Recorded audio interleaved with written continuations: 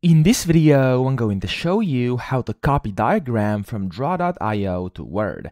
So the first thing you want to do, you want to actually draw a diagram over here inside Draw.io. I'm just going to go ahead and insert in a quick template just for the sake of this video. So a random class diagram, there we go. And now the thing you want to do is you want to go to File, top left, and you want to go to Save. And you actually want to save this to one of these, so you can go to any of these drives, GitHub, etc. I'm just going to download it to my computer because this is going to make it easier for the tutorial. And I'm going to click on OK. And there we go. This has now been downloaded. And to actually put this into Word, you want to open up Word, click on Add-ins, and then you want to look for Draw.io.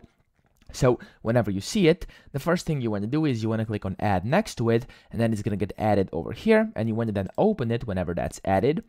And you can then basically pick one of these things. So if you have it on any of these drives, you can click that. But if you have it on a device like me, you can click on Pick Device File.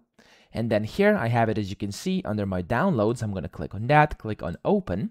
And just like that, you can see the preview, press Insert. And as you can see, my diagram has now been copied from Draw.io to Word. So that's pretty much it. I hope this video helped you out. If it did, please subscribe to the channel and help me out as well.